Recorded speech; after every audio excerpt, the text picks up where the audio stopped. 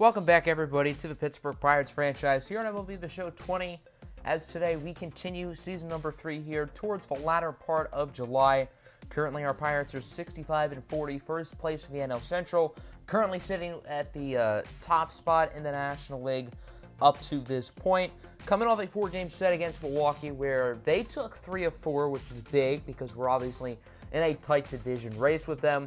We do have the trade deadline today. We're not going to start with the trade deadline in this episode. That'll be a little bit later on, so make sure to stay tuned to see what types of moves we end up making. However, obviously the trade deadline is a very big deal regardless. We do have a series in Dodger Stadium to open things up. Then we got the trade deadline opportunity for us to try to break away from some of the other National League contenders and really be the face of the conference going in, or the favorite of the conference, going into the postseason. We're currently 4 games ahead of Milwaukee in the National League Central. Cubs are starting to kind of quiet down now, finally. I'm surprised they kept it this close in the division for this long.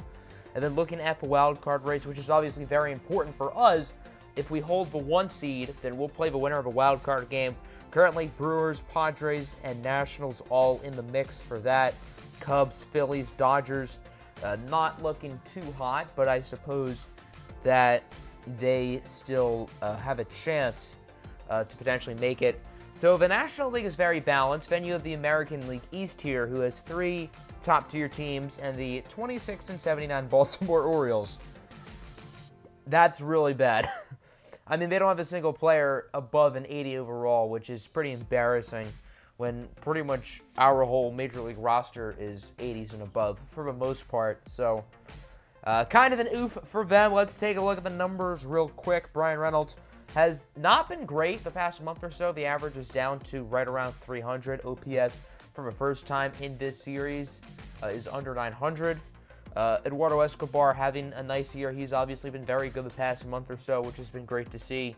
Josh Bell still kicking butt. He leads the National League in batting average and is pretty high up there in the home run department as well. Dylan Carlson continuing his phenomenal breakout campaign. He obviously is a first-time All-Star this year, which is awesome. He's hitting for good contact, good power, really everything you love to see. Benny Lynn continuing his solid rookie year. Bo Bichette has obviously had an up-and-down campaign. The power isn't quite where we want it, but the contact, for the most part, has been fine. Francisco Mejia is still cooking. O'Neal Cruz is still cooking as well. So, for the most part, the lineup has been really, really good this year. I believe we're currently 2nd in batting average and then 1st in home runs in all of baseball. So, doing really well there. Looking at the bench players, Mark Kahn has been awesome lately. Gabriel Hayes has been pretty solid. Williams Astudillo has been all right. Haniger as well. And then Yandy Diaz has been doing his thing for us. Looking at the pitching, obviously the rotation's been awesome this year. Jameson Taillon continuing his phenomenal year, currently with a sub-1 whip, which is incredible. And he is quietly having a Cy Young caliber season. I don't believe he's in the top 3 voting for Cy Young. Why? I don't know. But it is what it is. Still got to prove the doubters wrong, I guess. And obviously, the future of this rotation, in my opinion, is in a little bit of a limbo because Taillon, Julio Urias, and Joe Musgrove all have their contracts up at the end of next season. They're all going to be unrestricted free agents after that, and we cannot pay all 3 of them. I think based on Jameson Taillon's play, I think we'd be crazy not to bring him back. But looking at Urias and Musgrove, I think it only makes sense to bring one back long term. Now, obviously, we got like a year and a half to decide pretty much. But there are obviously plenty of factors going into this. Urias is younger. Urias is a lefty. We don't have any other starting caliber lefties coming up soon or currently in the rotation. However, Musgrove has performed better. He's playing better this year. He's proven to do well with our team. Urias has not. So, obviously some questions there. If we look at the rest of the rotation, Yamamoto, Keller, they're doing well. Waddle's doing solid. Michael Givens starting to really play some of his best baseball. Manuel Clase continuing to try to improve after that awful start. Edgar Santana's barely pitched so far, but he's doing well. Richard Rodriguez has not been great since he's been called up, but I guess he could be doing worse. And then the back end of the bullpen, Ryan Presley and Ken Giles have both been really good this season, especially Ken Giles. I mean, his whip is filthy. I don't remember the exact number, .81. Yeah, that's pretty nasty. So here we go, game one of a 4-game set at the illustrious Dodger Stadium. The LA Dodgers not playing as well this season as they do normally, currently 51 and 54. Pittsburgh obviously 65 and 40. Usually those records are flipped around. The Pirates are mediocre and the Dodgers are elite. Here's a look at both lineups 1 to 9. Dodgers have 4 lefties going back to back to back to back, which is interesting. But Taillon is a righty. None of the Pirates' main relievers are lefties, so, I guess it does make sense. On the mound for the Dodgers is Buehler. Is this Buehler? Yeah, it's Walker Buehler, whose numbers are even better than Jameson Taillon's, which is incredible. But Walker Buehler has been insane this season. 2-1, 1 out for Dylan Carlson. That one hits off of Buehler's glove. It will drop for a base hit. And the bases are juiced for the Japanese sensation, Benny Lane. He's just a window shopper because he's just looking. Going down on the slider, bases are now loaded for Bo Bichette with 2 outs, and he will strike out. So Pittsburgh leaves them juiced through 1. Obviously, we saw Jameson Taillon's numbers. He has been a rock star this season. Let's see if he can keep it up in this one against LA. Lorenzo Cain leading things off 2-2 count. That one is hit nicely into left, and it will drop for a base hit. Dylan Carlson has trouble fielding it. So already the Dodgers have gotten themselves a base runner on here pretty early into this ball game. 2 gone now for Max Muncy. He's going to look at the high and inside 12-6 curve ending the frame as we go to the second. Game still scoreless. O'Neal Cruz going to go down on the knuckle curve as both Buehler and Taillon are 2 of the game's best. Here they are facing off on this play. The Pirates batters have had trouble getting the ball off the bat against Buehler, yet Jameson Taillon, of all people, is ripping singles. So, I don't know, I find that kind of impressive. Here's Brian Reynolds now, 1-2 pitch. He does put the bat to the ball, but it will not drop for a base hit. Lorenzo Cain will make the catch ending the inning, and this one is still scoreless as we go to the bottom of the second. Carlos Rincon up at the plate. He will get a single. Keibert Ruiz, the catcher, was thinking about going to third, but will stay at second. Dodgers now got 2 on, 2 outs for the pitcher, Walker Buehler, who will strike out, ending the frame. Pirates get themselves out of a jam there as we go to the third inning. Eduardo Escobar leading things off. He's going to draw a walk. That cutter was near his kneecaps for what it's worth. Now here is Josh Bell, 2-1 count, and that one is crushed into left field. It'll go over Carlos Rincon's head, and it will drop for extra bases. The Pirates now got 2 runners in scoring position with nobody out, and now this is their opportunity to drive them home. Dylan Carlson up at the plate, lines that one to right. It will be caught by Cody Bellinger. We know Bellinger is a rocket of an arm, but he's not making that throw. The runner, Escobar, scores safely. Bell advances to third. Now here is Benny Lane, 3-1 count. He will ground this one to Gavin Lux, who makes an incredible diving play. Bell, however, scores, and the Pirates will now take a 2-0 lead as we go to the bottom of the third. Lorenzo Cain hits that one hard off of Jameson Taillon. It would be an out. Taillon a little bit shaken up after that play, but he will be fine to continue being a tough cookie right there. Now we got a runner on, 2 gone for Max Muncy.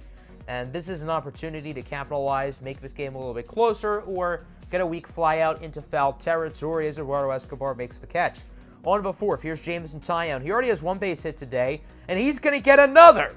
Jameson Taillon, of all people, is 2 for 2 against maybe the best pitcher in baseball this season, Walker Buehler. That's pretty incredible. Unfortunately, it won't really matter as Brian Reynolds does ground out to second. Gavin Lux has a little bit of trouble fielding it, but he does get the out, and we go to the bottom of the fourth. There's Keibert Ruiz. He got a hanging curveball, and he just looks at it. Got to take advantage of a pitch like that as we now advance to the 5th inning. Here's Eduardo Escobar. He's drawn a pair of walks today. Will strike out at the high 4-seam fastball from Buehler, his 7th K of the day. Following batter is going to be Josh Bell, and he's going to go down looking on the cutter. That was right down Main Street, too. A little bit surprised he didn't swing at that one. Now here's Benny Lane, runner on, and a 1-2 count. He strikes out. And this is the regular type of inning you get here from Walker Buehler. That would actually end his day, surprisingly. He only went 5 innings. Pitched quite well as Carlos Rincon strikes out. Here's the pinch hitter, Kevin Newman, former Pittsburgh Pirate. Of course, him along with Trevor Williams were traded in the offseason for Julio Urias. And Newman gets a hit against his former team. However, Corey Seager, a couple batters later, will strike out, and it doesn't really matter, as Victor Gonzalez will now be on the hill for the Dodgers, his 45th appearance. He's been pretty much average this year, not great, not bad either. Here's O'Neal Cruz. He is a lefty. He usually hits quite well against lefties.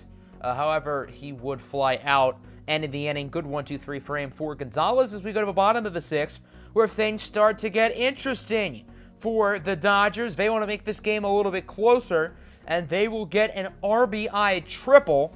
Just like that, they will cut the lead in half, and it's now 2-1. Here is David Bodie now. Crushes that one into left.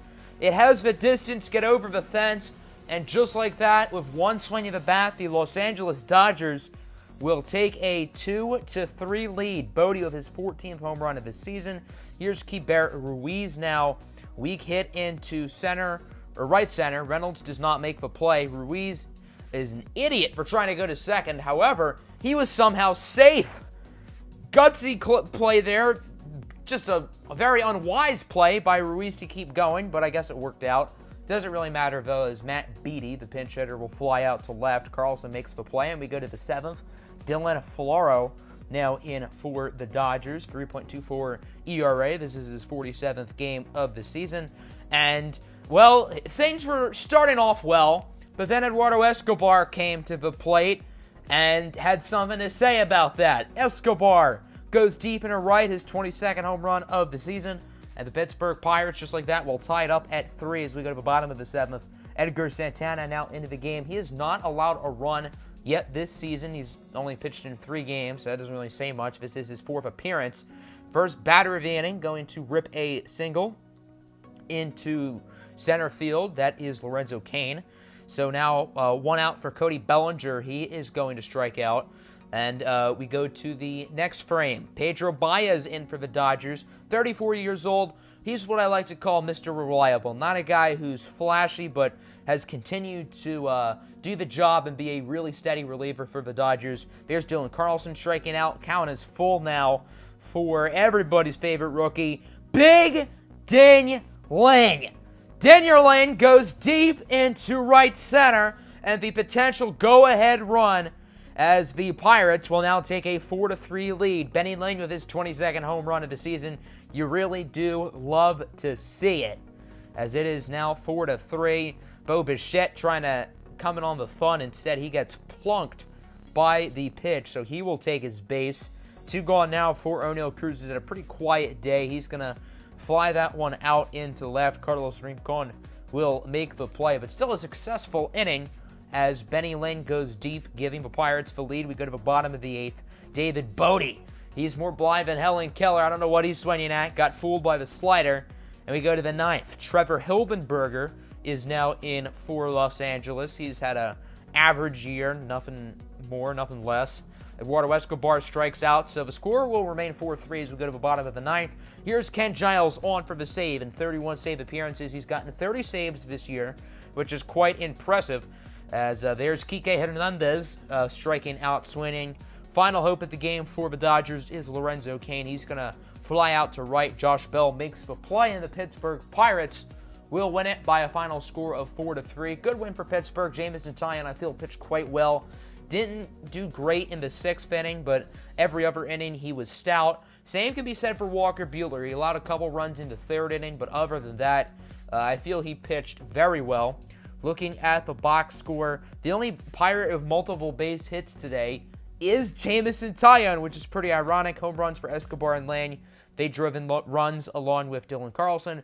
Edgar Santana is the one who gets the win. Here's a look at the numbers for the LA Dodgers. The only home run of the game was for David Bodie. He drove in 2 runs. Gavin Lux drove in another. So here we go. We will now simulate to the trade deadline, 70-41. 1 win more than the nice total of 69. And now it's time for our Pirates to make our move. And the idea that I've brought up the past couple episodes is going after a left-handed reliever. We obviously don't have that guy in the bullpen who we can trust who is a lefty. I wanted to find a guy who obviously is left-handed. obviously is very good, does not have a lot of time left on their contract, and is on kind of a bad team, so it makes sense. And the perfect fit here is Will Smith of the Atlanta Braves. They're 55 and 57. They're not awful, but considering he's an older player, he's 32, he's going to be a free agent at the end of his season, and the Braves aren't really contending, they might as well go out and get a few young prospects, and a deal would be done. Going to Atlanta would be Maikel Franco, who was signed in the offseason. He's actually pretty much just in this trade to make the money work. The prospects in this deal are Ballquin, Caneo, a shortstop, and then Rodolfo Martinez, a relief pitcher. Both of them have B potential, but neither of them I feel like really the future in our organization. We're also going to be getting a first base prospect, Braxton Davidson. He doesn't really have a whole lot of upside, so I think obviously the big piece here in this trade is going to be Will Smith. He's going to be a big addition to our bullpen, and I'm excited to have him. But we would not be done in the trade market yet. Rosell Herrera from the Yankees is a very interesting player whom I came across. He's a utility guy who's a well-rounded player. He's a free agent at the end of the year, and we're not going to have him start in the big leagues. So you're probably wondering, why would we trade for a guy who's not going to play in the majors and is going to be a free agent at the end of the year? Well, I think this guy actually has a pretty nice future for our organization. I definitely plan on bringing him back in the offseason. Going to New York, we'll be catching prospect Freddie Fermin, relief prospect Anderson Polanco, and outfield prospect Sean Bush. Bush is a player we drafted back in season number 1. I like his upside. I think his V potential is like 88 or 89, but he has 36 durability. You can't be a productive major league player if you keep getting hurt, so that's why I was so willing to trade him away. And 3 guys who didn't really have a giant future in our organization. I think that's a fair trade for us on paper. It doesn't look great, but I'm fine with it. Since we traded Freddie Fermin, I wanted to go out and get a catching prospect. Going to swap minor leaguers with Milwaukee. We're going to give them relief pitcher Alan Reyes, and we'll be acquiring catcher Santiago Chavez, neither of whom really have a ton of major league upside, but we need another catcher in the organization since we just traded away Freddie Fermin. So Will Smith will now be one of the setup guys in the bullpen, and now we go to the first game after the trade deadline against the Chicago Cubs here at PNC Park. The Cubs are currently 56 and 54, pretty much league average. Obviously, they started the year off really hot and have kind of cooled down, which isn't really a huge surprise to me since on paper their roster is not the best. We look at both lineups 1 to 9. Bo Bichette getting the day off in this one. Yandy Diaz getting the start. And O'Neal Cruz is hitting towards the top of the lineup. He's getting the 2 spot. Escobar at the 6 spot, I believe. As Julio Urias on the mound for the Pittsburgh Pirates, 11 and 5, 3.94 ERA. Obviously, he started off the year really well. Hasn't quite been as good since, and does not start today off too well. The first batter of the game, longtime Pittsburgh Pirate outfielder Starling Marte goes deep into left field, his 11th home run of the season, and the Cubbies are quickly on the board. Here's Anthony Rizzo, 1-2 pitch, going to go down on the inside slider. Got some lefty-on-lefty crime there. German Marquez is on the hill for the Cubs. German Marquez is a really good pitcher. The Cubs just acquired him. He's kind of like, if you watch the NBA, he's like the Tobias Harris of baseball. A young player who's really good but just can't find a set home. I think the Cubs can be that spot for him if they want to continue to develop him, because he is a beast in MLB The Show sim. Here's O'Neal Cruz. He doesn't have a lot of energy because he's played a lot recently. If he had energy, I think that ball could have gone over the fence, but he's going to have to settle with a triple instead. O'Neal Cruz actually leads the NL in triples now with 8. It doesn't really matter as Dylan Carlson will ground out to short, so Cruz does not score, and it will remain 1-0 as we go to the second.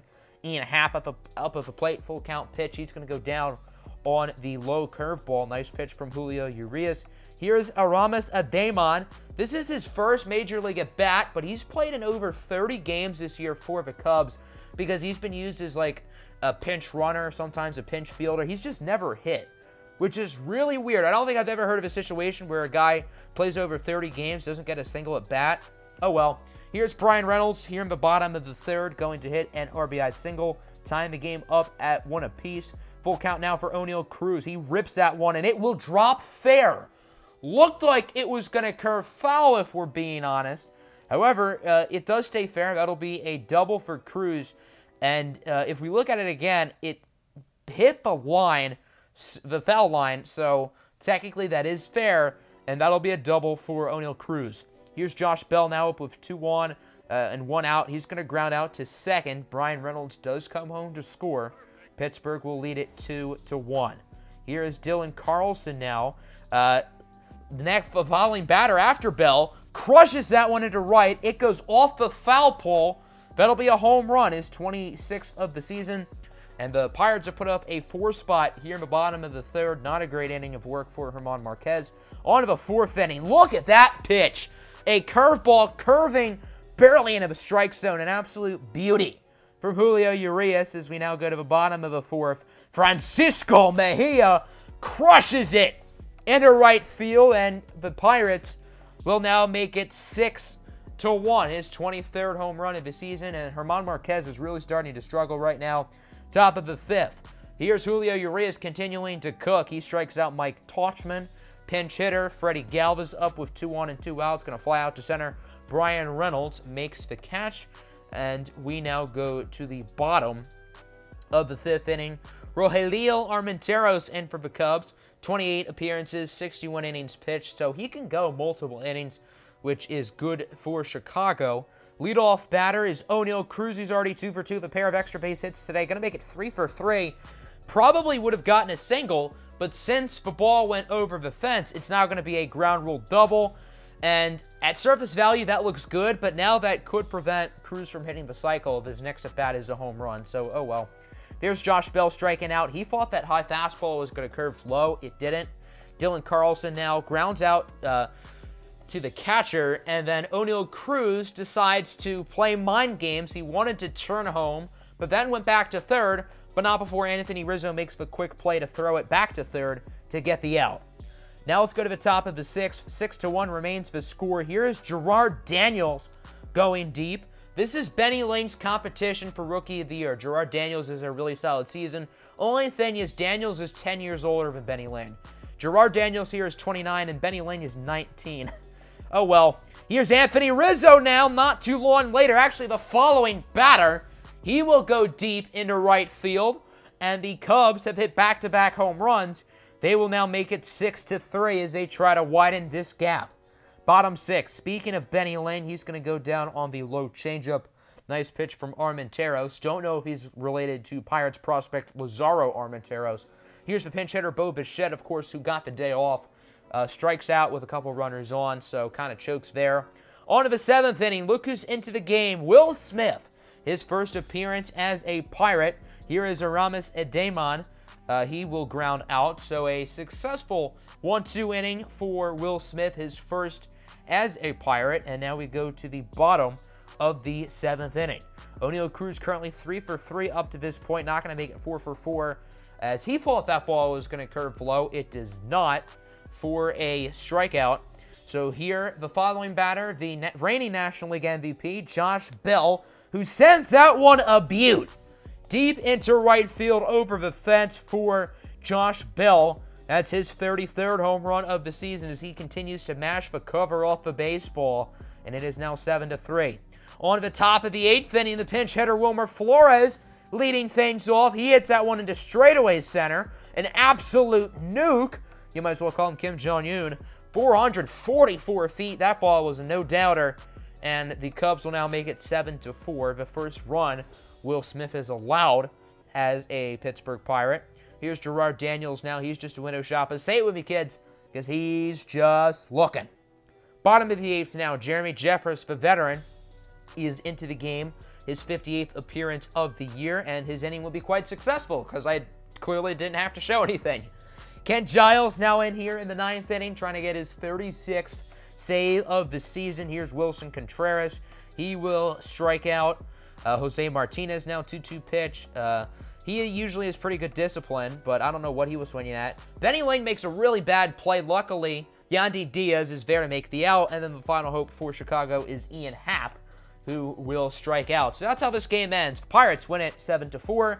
We go 2-0 in today's episode. I don't usually go 2-0 in games played, so I suppose that is fun. 7 runs, 12 hits. The guys hit the ball really well in this one. Looking at the Cubs, home runs for Flores, Rizzo, Marte, and Gerard Daniels. all of their runs were off of solo shots. Ramon Marquez was kind of disappointing. He gets the loss. Meanwhile, for the Pirates, O'Neal Cruz played really well. Dylan Carlson with a couple hits and a couple RBIs. Home runs for Carlson, Josh Bell, and Francisco Mejia. Julio Urias gets the win. I think he pitched really well. He just allowed a few too many home runs. So we would simulate about 2 weeks. Now 76 and 45. In this 2-week span, 4 players on the Major League roster have gotten their potential up. And no, I'm talking like literally they've gotten it up within the past 2 weeks. You're going to have to find out next episode who those players are. Now 5.5 games ahead of Milwaukee, so we really haven't gained or lost any ground with them, but I hope you guys enjoyed. Make sure to like and subscribe. Peace out.